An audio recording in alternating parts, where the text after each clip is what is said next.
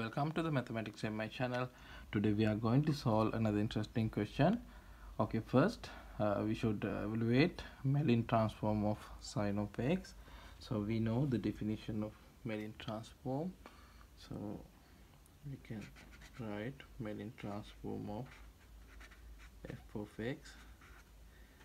Mellin transform of given function, we can write integral from 0 to infinity x to the s minus 1 times f of x dx. Okay, now we should evaluate Mellin transform of sine of x. So we can write now this is equal to 0 to infinity. Now we know f of x is equal to sine of x, so I rewrite sine of x first, and then we know x to the s minus 1, so I'm going to take x to the s minus 1. We know x to the s minus 1 is equal to 1 over x to the 1 minus s, so I'm going to take here 1 over x to the 1 minus s dx. Okay, then we have product of two functions, and now how to evaluate this integral. Okay, now we have another important fact of Laplace transform. We know Maz identity. Okay, what is the Maz identity? Okay, we can take 0 to infinity f of x g of x dx. We can take this is equal to 0 to infinity Laplace transform of f of x, then inverse Laplace transform of g of x here dt. Okay, then we can take f of x is equal to sine of x, and g of x is equal to 1 over x to the 1 minus x. So I'm going to take f of x is equal to sine of x, and g of x is equal to 1 over x to the 1 minus s. Okay, then we should find the Laplace transform of fx. So Laplace transform of sine of x, so Laplace transform of sine of x, we know this is equal to 1 over 1 plus t square, and then we should find inverse Laplace of gx. So inverse Laplace of now gx is equal to 1 over x to the 1 minus s, and for evaluate this inverse Laplace, first we can divide it by 1 over gamma of 1 minus s, and then we can write inverse Laplace of, so we should multiply by gamma of 1 minus s here x to the 1 minus s t. Okay, then we know this is equal to t to the minus s, so t to the minus s over gamma of 1 minus s. Okay, now we found Laplace transform of fx and inverse Laplace transform of gx. Okay, then we should find the Mellin transform of sine of x. So I'm going to write here, so Mellin transform of sine of x. Now we know this is equal to 0 to infinity sine of x 1 over x to the 1 minus s dx, and we can write this is equal to 0 to infinity. Now according to Maz identity, we can write Laplace transform of sine of x, then inverse Laplace transform of 1 over x to the 1 minus s here t. Okay, then we know Laplace transform of sine of x and inverse Laplace transform of 1 over x to the 1 minus s. So we can write now this is equal to 0 to infinity Laplace transform of sine of x, we know 1 over 1 plus t square, and then here we know this is equal to t to the minus s over gamma of 1 minus s dt. Now we can write gamma of 1 minus s is a constant, so we can write outside of the integral sign gamma of 1 minus s 0 to infinity t to the minus s over 1 plus t square dt. Okay, now for evaluate this integral we can use a substitution. So if we take u is equal to t square, then we know du is equal to 2 times t dt. Limit also we know 0 to infinity, so we can write this is equal to 1 over gamma of 1 minus s integral from 0 to infinity. Here t to the minus s, we know t is equal to u to the 1 half, so u to the minus s over 2 over 1 plus t square, so 1 plus u, and dt is equal to du over 2 times t.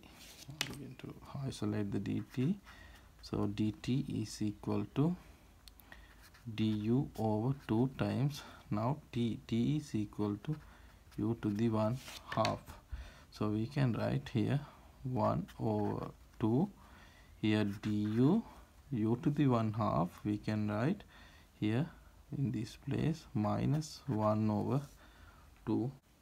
Well, then I'm going to rewrite this integral like here now 2 times gamma of 1 minus s.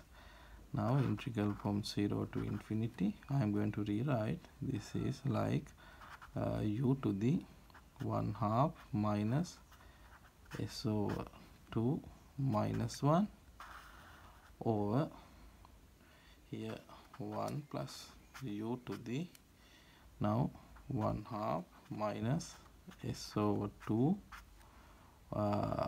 plus 1 half plus s over 2 here du. Then we know the beta function integral, so we can take beta of xy. Beta of xy is equal to 0 to infinity t to the x minus 1 over 1 plus t to the x plus y dt. Now we know this is familiar with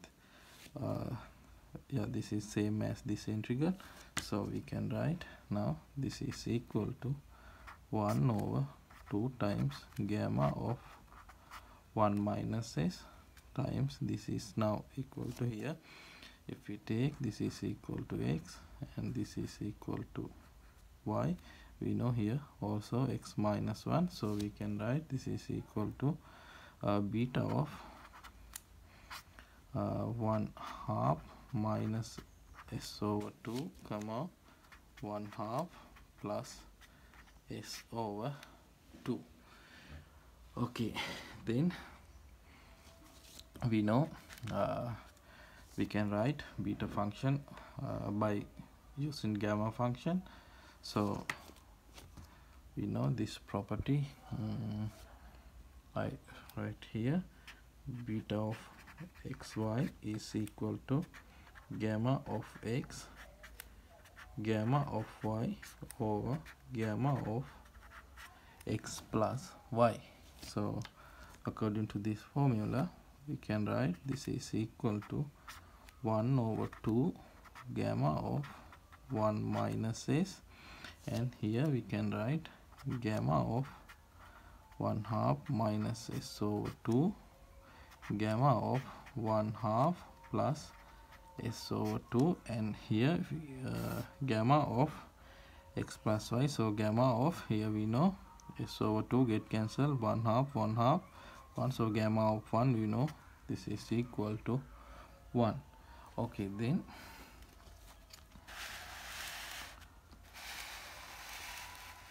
next step we can write now this is equal to 1 over 2 gamma of 1 minus s, and then here I am going to rewrite this function first. So gamma of 1 half plus s over 2, then I am going to write this function like gamma of 1 minus 1 half plus s over 2. I rewrite this is like to use Euler's reflection formula. So we know this formula, gamma of c times gamma of 1 minus c is equal to pi over sine of pi c. So we can write now this is equal to 1 over 2 gamma of 1 minus s, and according to this formula we can write this is equal to pi over sine of now sine of this angle, so sine of pi over 2 plus pi s over 2. Okay, then next step we know sine of pi over 2 plus phi s over 2 cosine of pi s over 2. Also we can write gamma of 1 minus s. So if we isolate here gamma of 1 minus c, we know this is equal to pi over gamma of c sine of phi c. So we can write now here this is equal to here 2, now gamma of 1 minus c we know pi, and here gamma of s and sine of pi s, here pi, and here we know this is equal to cosine of pi s over 2. Okay, then this pi get cancelled, and now we can write here gamma of s, and using double angle formula sine of 2 theta we know this is equal to 2 times sine of pi s over 2 cosine of pi s over 2 over cosine of phi s over 2. Now cosine of phi s over 2 get cancelled, and we will have gamma of s times sine of pi s over 2. Okay, this is the Mellin transform of sine of x. So we know this is equal to now gamma of s sine of pi s over 2, and here we know s absolute value of s lower than to 1. Okay, then we have hence evaluate another integral. So we know now Mellin transform of sine of x. So our integral 0 to infinity sine of ax over x to the m dx is equal to you can see the answer in a thumbnail. Okay, now to evaluate this integral, now I am going to take, here we found Mellin transform of sine of x, and we know this is equal to in the beginning we take this is equal to 0 to infinity x to the s minus 1 sine of x dx. So now if we take 0 to infinity x to the minus s sine of x dx, we can write now this is equal to we can rewrite x to the minus s like 1 minus s minus 1, so we can write now this is equal to gamma of, instead of s, now 1 minus s here sine of phi over 2 minus phi s over 2, so gamma of 1 minus s here cosine of sine of phi over 2 minus, so cosine of phi s over 2. Okay, then our integral 0 to infinity sine of x over x to the m dx. Okay, now to evaluate this integral I am going to take a substitution. So if we take u is equal to ax, then du is equal to a dx. So now we can write here limit also 0 to infinity. Now sine of ax is equal to u over x to the m. Now x is equal, we know, u over a, so u to the m over a to the m, and dx is equal to 1 over a here 1 over a du. Okay, now we know here a to the m, here 1 over a, so we can write a to the m minus 1 integral from 0 to infinity this u to the m, we can write u to the minus m sine of u here du. Okay, now here a to the m minus 1, and then u to the minus m sine of u. So we found here x to the minus s sine of x, so here u to the minus m sine of x, so we can write this is equal to now gamma of 1 minus m here cosine of pi m over 2. Okay, now we can simplify this.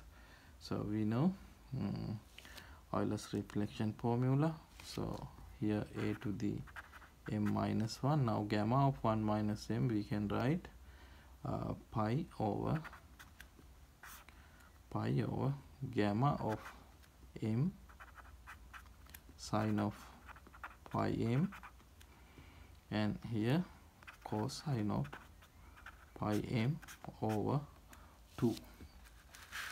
Okay, then here we can write now pi times a to the m minus 1 over gamma of m. Now sine of pi m we can write 2 times sine of pi m over 2 cosine of pi m over 2, and here we have cosine of pi m over 2, and this cosine of pi m over 2 get cancelled, and we will have pi a times m minus 1 over 2 times gamma of m times sine of pi m over 2, and we know m is not equal to 0 comma 1 plus or minus 2 comma plus or minus 4 and so on.